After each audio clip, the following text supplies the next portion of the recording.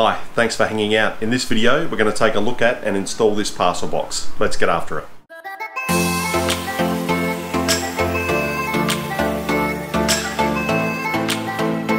This is a secure parcel box made by a company called HandyBox. I'll leave a link in the description below. This is their Black Swan model. It's made of steel, powder coated. It's got a really nice square look to it, which suits us perfectly. The reason why we got the parcel box was thankfully not because we've got an issue with theft in the neighbourhood or anything like that, but when the postman dropped off parcels for us and left them just inside our gate, our 10-month-old Labrador here thought that they were a present for her, and we've had a few unfortunate destructions of parcels that we didn't really want to have happen. So the parcel box is a great option for us. The bottom section here, it's got a tumbler lock to it, which we haven't set the combination for yet.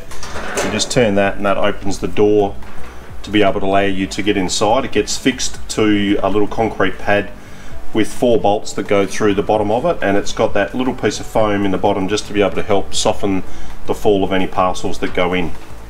Just simply close up the door again and turn the lock, and it's secure. The design of the top itself is quite simple. It's got this simple flap that opens for you to be able to put the parcel in and then close it and allow that to drop down into the bottom. When you do shut it, there's a little bit of weight behind it, but there's some magnets that just hold it shut as well. So it just takes it just a little bit just to be able to open it, which is quite nice. So the size of parcel that you can fit in here is quite impressive. You can get one that's 40 centimeters long, 30 centimeters deep, and 18 centimeters thick, or 16 inches long, 12 inches deep, and 7 inches thick. Installation's pretty straightforward. They've supplied 4 of these expanding concrete anchors, which we'll use through 4 pre-drilled holes in the bottom of the unit, and we'll secure that down to a concrete pad. We've had a look at where we want to install this, so now it's time to go and get that little concrete pad poured. I'm making a form out of some scrap melamine particle board. These types of offcuts are really handy to keep around for projects like this, and it's a good material to use for formwork as the concrete doesn't stick to it very easily at all. I'm making a U-shaped form for this project. I'm putting this up against an existing fence, and so I didn't need to make a complete box. This went together fairly easily just with some screws just to hold it together in the corner. When I install this, I'll just use some pins in the ground just to help hold it in place.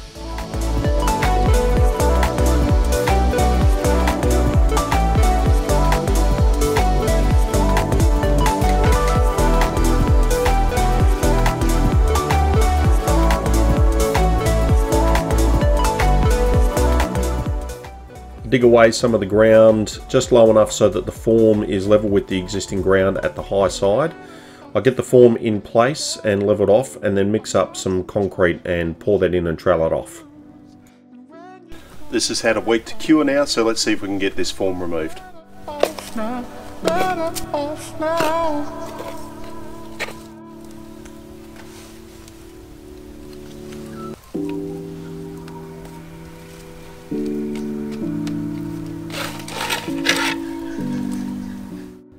The edges were a little bit sharp, so I've just got the portable grinder and just knocking those sharp edges down. I'm better off now without you. I'm not some toy that you can use, and when you come back I'll refuse, 'cause I'm better off now, better off now.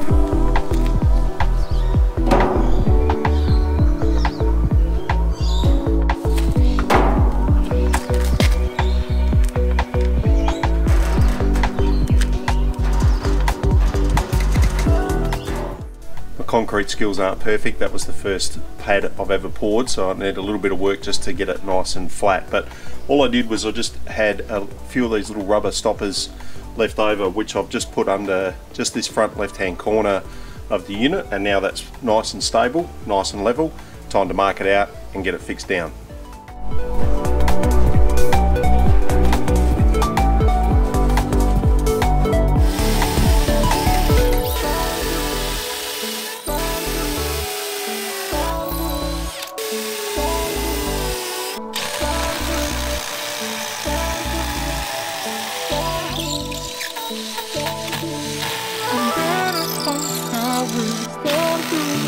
I'm not so toy that you can use.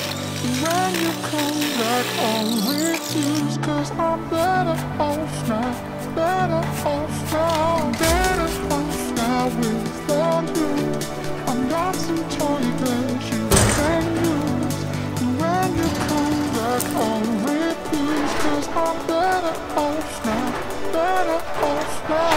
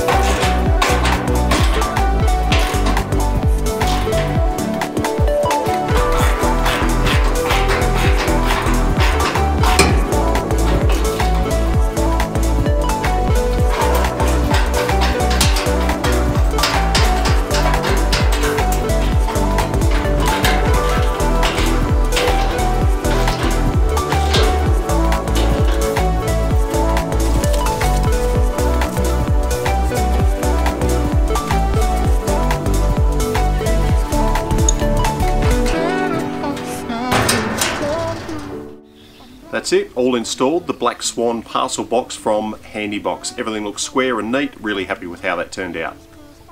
Thanks so much for watching. Any questions or comments, please feel free to leave those below, and until next time, remember, life's short, so get after it.